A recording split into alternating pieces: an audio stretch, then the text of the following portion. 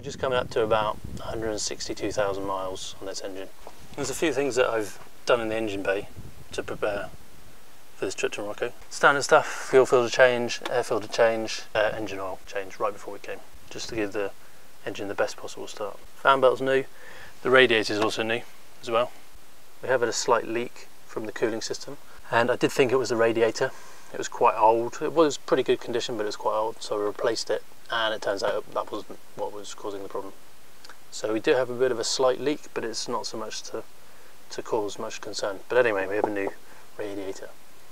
Of anything, when you're coming out to somewhere like this where it's ambient temperatures around mid to low 30s during the day, it's good to have a good radiator, because trundling around the UK you'll hardly ever see anything above 25 degrees really. The 300 TDI I think is the best engine for the job. It does have its weaknesses, as does the TD5 and the 200 TDI, but to be honest, from my point of view, the better the devil you know.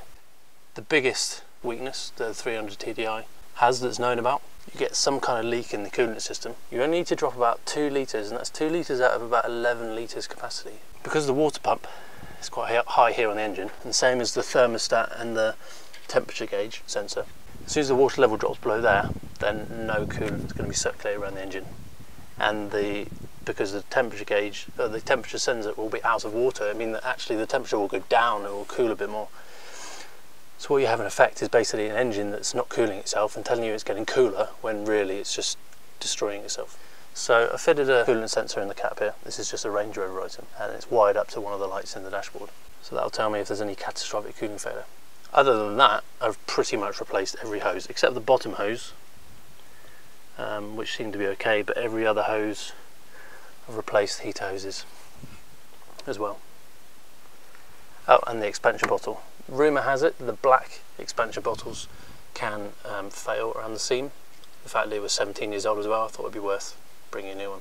The great thing with these translucent bottles is the fact that you don't have to open the cap to work out what the level is, because you can actually see with the blue coolant we've got, you can actually see the level on the side there, so you don't even have to open the bottle, which is quite handy compared to the black ones.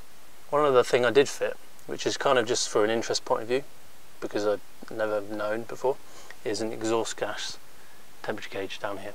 I've also fitted a turbo gauge, so the turbo tells you how much air you're ramming in, how hard you're making the engine work, and the exhaust gas temperature is basically the engine's reaction to say, you're telling me I'm working this much, this is how much of a reaction there is from the engine.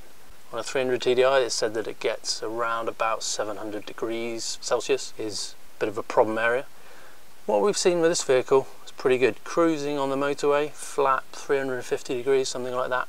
The highest we got was about 580 degrees, and that was in the motorway sections of Spain when you're going full turbo just up a mountain at motorway speeds. But other than that, it's been pretty good. It hovers between 450, going up modest inclines, drops down to 200 when you're just cruising about 30 miles an hour.